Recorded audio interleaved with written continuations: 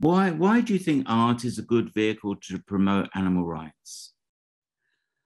In a very, very, very basic way, cameras are banned in most animal exploitation scenarios.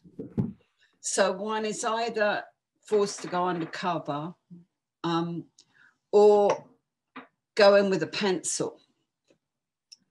And going in with a pencil is an amazing experience where people who one is depicting, humans and animals, can see the process, and animals can certainly see the process.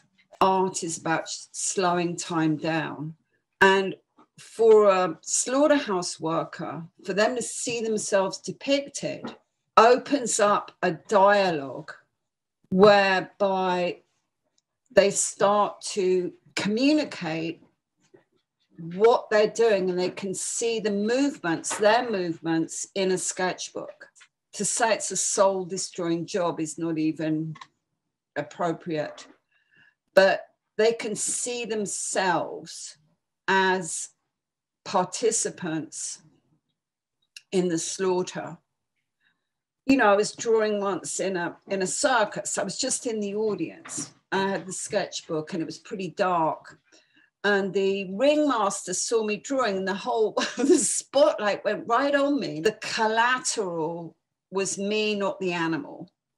And it's the same in drawing in zoos, which I've done, is that children see zoo animals as entertainment, as not living beings.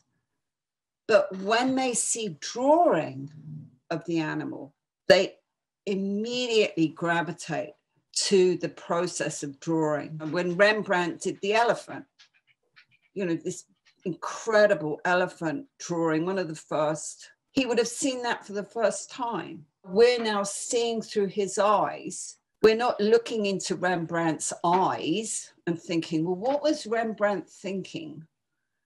We're seeing what the elephant is thinking from 400 years ago. The drawing lives in that moment, and also in moments that leap over centuries.